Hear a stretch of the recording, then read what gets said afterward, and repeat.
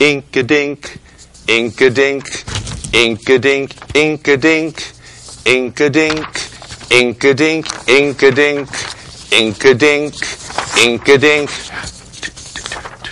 Wow!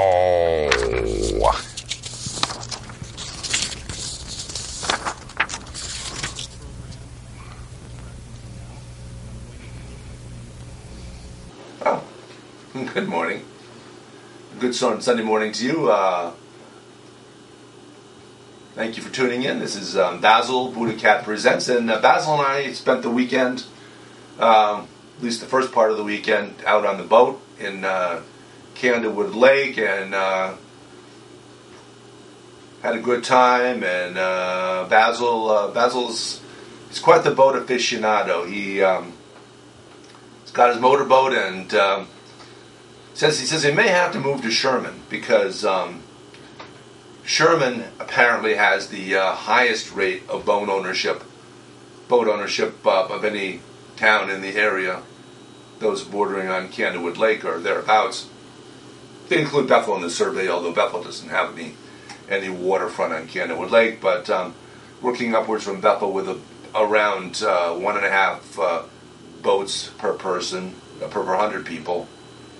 Yeah, about 1.5 boats per 100 people. You get to Sherman, and Sherman has about a little over 10 boats per 100 people. So they're number one on that list, and that's where Basil says we may need to set up. So at any rate,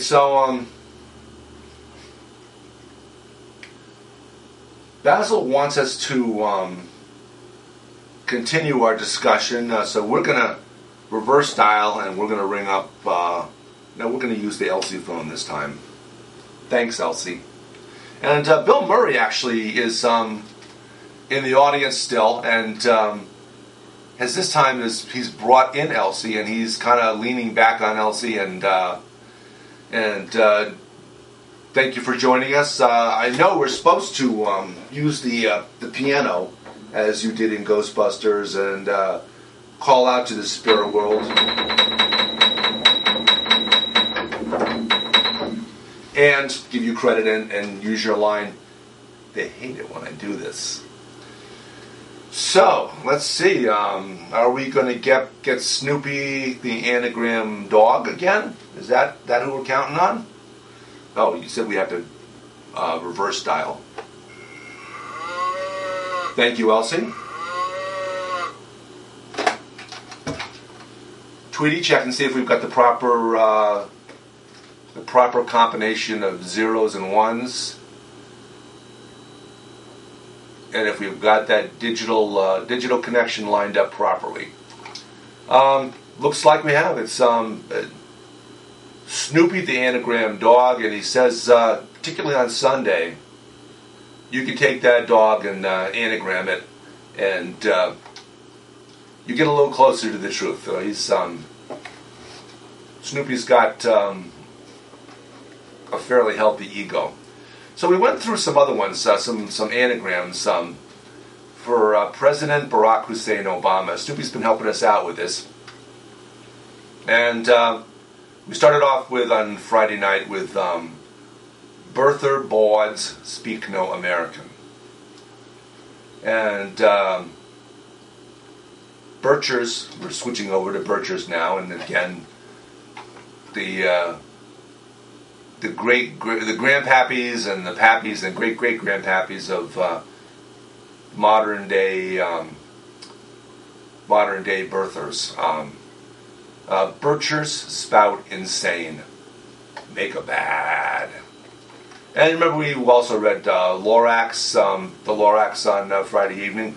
We're thinking about reading, and just think that I saw it on Mulberry Street, which is an interesting little story by our good friend Dr. Seuss, who we haven't been able to actually get through to. Dr. Seuss is in another place, and he's in the hereafter, and we'll get to him on a future show. But and of course, with the Lorax, we dedicated it to China. May they learn in time. And apparently, China is starting to realize that not being able to breathe in their cities is a tough trade-off for prosperity and job growth and who doesn't really matter if you have a job if you're poisoning yourself and your kids and setting your sights on poisoning the future generations. But anyway, so we also had Insane Birthers Academy, Mob Speak You. Snoopy's added Birther Mania, Sucks and Beeps. And there's a couple extra tiles turned over at the end, which may in fact be exclamation points. I'm not sure. Hold on, Snoopy. We're gonna hang with us, Snoopy. And our good friend Kevin Gallagher sent us along Berserk pub cans, shite. It looks like the word diamonds, but we found out that you'll notice we've got the two A's that were turned over for the last two letters of diamonds, and so the jury's still out on whether Berkshire pub cans, shite diamonds or shite AA, which is of course volcanic magma, and probably is a little rough on the way out of the shiter. So, and of course at the bottom we have the letters which we don't have enough of for President Barack Hussein Obama. We had to borrow them from Basil BuddhaCat Presents! Exclamation point. So at any rate, okay, hold on, Snoopy, you gotta hold for a second because we need to do a little shout out. Okay, hold on.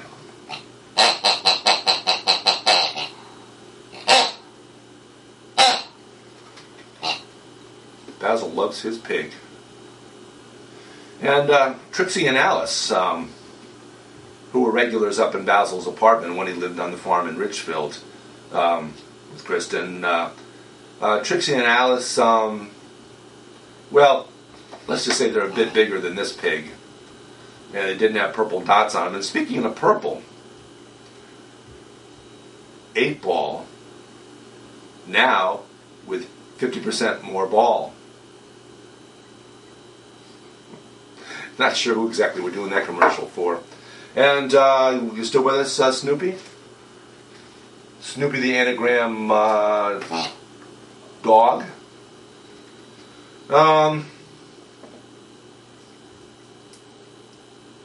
We stole a little Vaseline. Frequent visitor to the show, Ted Nugent, had been using Vaseline to make his moat around his property a little bit more slippery and a little harder to get it for the government to get in and confiscate his 385,000 Uzis. We use Vaseline here on the doorknob to the studio to keep Ted Nugent out. So that's good. So we're protected. Is Tootsie Roll, even the grotesque Latin version, still one of our sponsors? Should we put a plug in for them? Basil said, "It looks like a plug." Oh. No, I'm not. I'm not.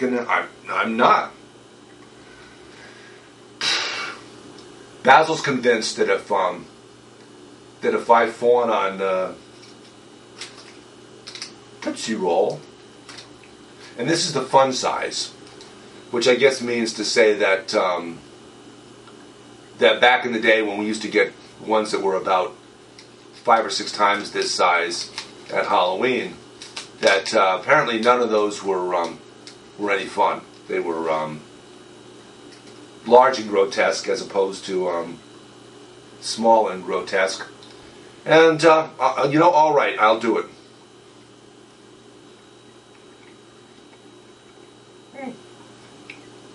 No fruit. Okay. Maybe we'll get them back. And we still got a little bit of this watermelon left. Got watermelon. And we're going to do a little shout out to the Georgia watermelon growers.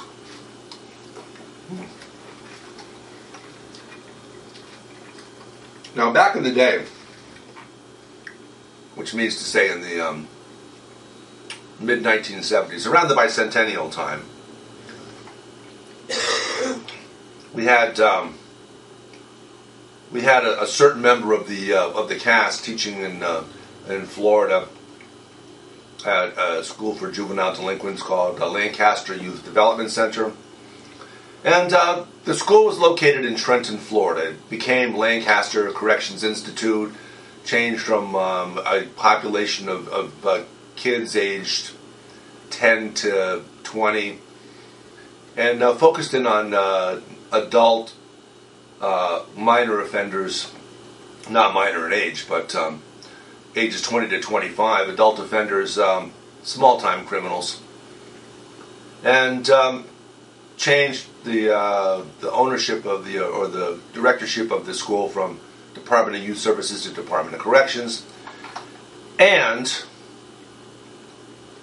gave everyone that taught there the opportunity to take a similar job there, or a similar job in one of the other training schools in the state of Florida, or risk layoff. And Basil's heard this story a few times, but the quick response from this member of the cast was, "Lay me off, I'm going back to Connecticut. Thank you, thank you, thank you, God." So, I told you this to tell you that. I told you that to tell you this. Trenton, Florida, which is about 30 miles west of Gainesville, which is a nice little metropolitan city, university with, my gosh, at that time about 35,000 full-time students. I think nowadays it's about 50,000 full-time students. It's got a fair amount of culture, but if you were to step one step out of Gainesville, you were in a country that was not rural, but rural in the sense that it was farm country. A lot of farmland, a lot of small farms, which have probably become large farms since then. And the northern Floridian farmers and the southern Georgian farmers, hold on.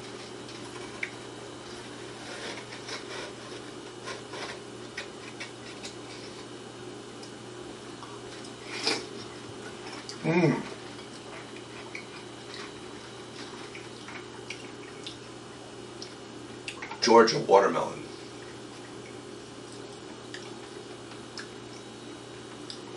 And it's seedless. When are they going to come up with a waterless watermelon, Basil? I think that might be a big seller. I mean, you could take it in your, you take a pouch of it with you, and you can reconstitute it into water-containing watermelon. Just something to consider. We'll have to do a little focus marketing on that, a little test marketing, and see how that plays out. So I told you that to tell you this. So Florida, the northern Floridian farmers, which is about the top third of Florida, almost all the way down to Ocala, and the southern Georgian farmers had this argument over who were the real crackers. Now, crackers is a term that comes from the slavery days in the United States, and it refers to whip crackers. And the argument didn't go like this.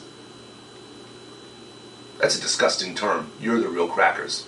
It went actually like this. No, said the northern Floridian farmers to the southern Georgian farmers. We're the real crackers. And likewise the southern Georgian farmers to the northern Floridian farmers. No, we're the real crackers. Now they had not even tried to grab onto the term rednecks, because rednecks, as we know, are that's trademarked by Alabamans. So the Floridians and the Georgian farmers, they weren't gonna go for that. They weren't gonna try for that. But they had this cracker term to dispute with each other. Okay, so You still there, Snoopy? Okay. So, let's see, we're at Birthermania Sucks and Beeps. And Snoopy also came up with insane birthers make up bad association. ASSOC, short for association. Insane birthers make up bad association. Okay. Now this one I don't quite understand. Asia birther made pubcan, and in this case pubcan is with a K for can. Asia birther made pubcan scones. Or Asia birther made or mad? I'm not sure which one. Pubcan scones. Okay, now oh, I see the letters are a bit separated. That explains that. Okay, also rabid pubcans sheet on America. And that may be a reference to the sheets that are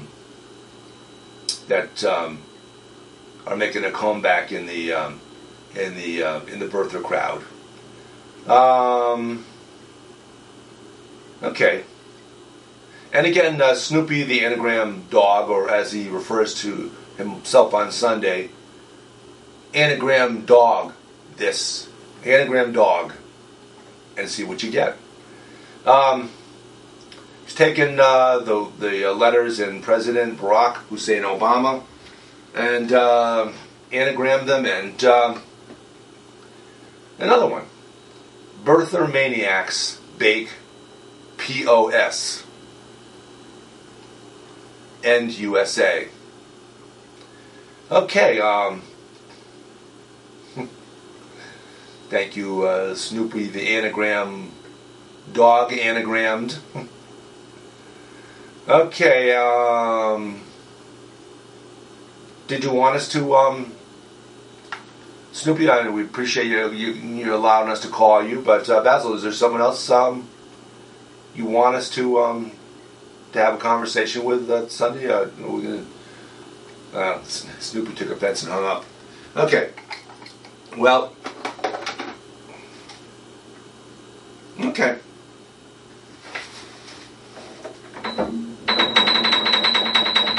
Again, thank you, Bill Murray.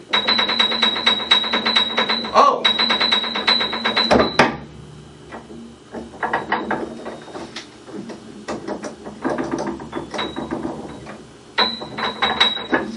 When we looked over that before, Bill Murray was leisurely lying back, not on the hammock that he built for himself, but on Elsie the cow, and we see Elsie's not there anymore.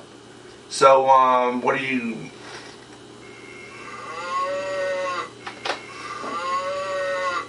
Okay, big phone, okay? Big guest, big phone, important guest. Thank you for calling Basil BuddhaCat Presents. A blessed Sunday morning to you. It's Elsie. She says she's back in the hereafter. She made a quick visit to the show, had a chat with Bill Murray, and oh, a call from Texas. Area code 210-714-3466. Anybody want to get that? And are they trying to sell us one of their products? Okay, so Elsie, hold on, Elsie, while we send that to voicemail. Okay, Elsie says she's a bit miffed. She's a bit perturbed because it seems that somebody else apparently called in using her ringtone. And Elsie, hold on a second. I'm not going to disconnect you, hopefully, but I'm just going to remind the audience.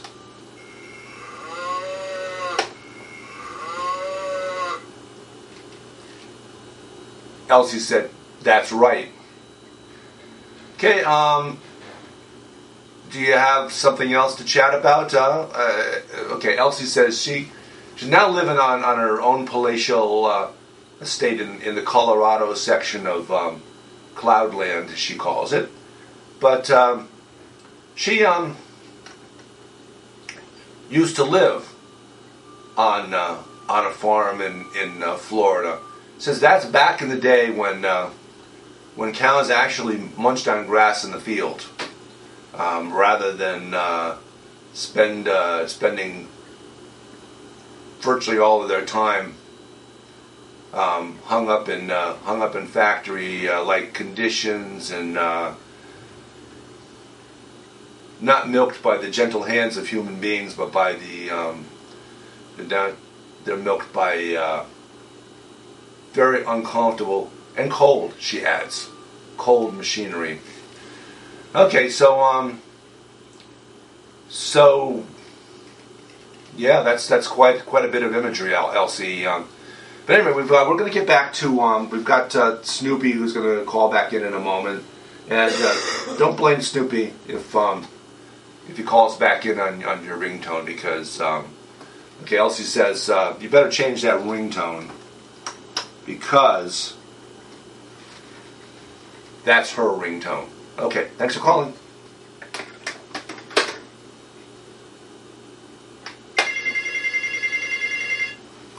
Almost like we planned it that way. Good Sunday morning. Welcome to Basil BuddhaCat Presents. It's Snoopy again. And Snoopy says, remember, on Sunday morning, Snoopy would prefer Snoopy the anagram dog with dog anagrammed. Okay, now Snoopy also sent us along these, now where were we? Birther Maniacs Bake POS and USA. Okay. And Snoopy's also taken the letters in President Barack Hussein Obama. And what made what looks like, although I see some blanks, some letters maybe turned over, AK, which is either Alaska or for short for AK-47. Although Alaska actually, I believe, is the either the 49th or 50th state. I think Alaska is actually the 49th state. So AK-47, you're off by 2. But anyway, AK birthers made no public sense. That's not it's not public, is it? Well, I guess they don't make that kind of sense either. But at least they've got apparently. Hold on. Apparently got. Yeah, Basil was in a running commentary with some folks about this birther thing last night on Patriot Update, and actually we were talking about they circulated a story that claimed that President Obama is going to endorse Elizabeth Warren, Senator Elizabeth Warren from Massachusetts, in 2016 for president, and there was a lot of clatter about that, and Basil says, "Hey, I hope it's true." I mean, obviously, Senator Warren is a lot closer to President Obama's positions on issues than Hillary Clinton. There's circulated stories recently about Senator Clinton being in the process of cutting a deal with the neocons. And Basil likes to throw in, Basil says not just neocons, because of course neocons are conservatives who abide by the belief that the United States, in order to form a more wealthy weapons industry, should barge into other nations and cause mayhem, like Iraq, as an example. And but there's also a group called Basil calls them the neo-libs, and as opposed to neoconservatives who talk about social issues. Well, they talk about it differently depending upon what group they're talking to. they purport to be conservative on social issues, whereas neo-libs are with the neocons on this nation-building notion, or notion-building nation. But they have they're socially liberal, and that's what separates the two groups. But Basil says screw them both, because they both stink, and they both use those social issues as a means of raising money from people to fight for their point of view, which they really don't care about, either the neocons or the neo-libs. So Snoopy, the anagram dog, or the anagram of dog, Snoopy, also has birther ad makes no public sense. And speaking of birther ad, we're going to have to take a moment to do a couple quick ads, because cha-ching, we got to pay the bills. I'm going to put you on hold for a second, Snoopy, time permitting. We have got one more. You know what? Let's slip in Snoopy's last anagram. Birthers pick a bus, and there's a bunch of blanks here. There's 4 of them. Birthers pick a bus and a nose, which brings up the interesting question: well, Jimmy Durante, where was he in all this stuff? Okay, finish up with our commercials, and that'll be it. Thanks for calling. What do we call him? Okay, we've got just enough time left to Dermacell now with 25% more. We still haven't heard from the labs as to what 25% more of what, but in due time perhaps we'll find out. PAW, Paw, root beer, since 1919. Now for the older crowd, Schweppes, Schweppervescence, since 1783. Okay. We also need to get in 8-ball now with 50% more ball. And I hear Ted Nugent's hand trying to turn the knob on the studio door, but we have taken some Vaseline, and more than likely he'll find an alternative use for that Vaseline. Maybe he can find himself another, hold on, yeah, find himself another 10-year-old girl like he did when he was writing Cat Scratch Fever. Okay, so that's it. And with that, Matrix. Not to be confused with Matrix Corporate Center. Or Matrix Corporate Center, not to be confused with The Matrix. And blessed Sunday morning, and we'll see you next week.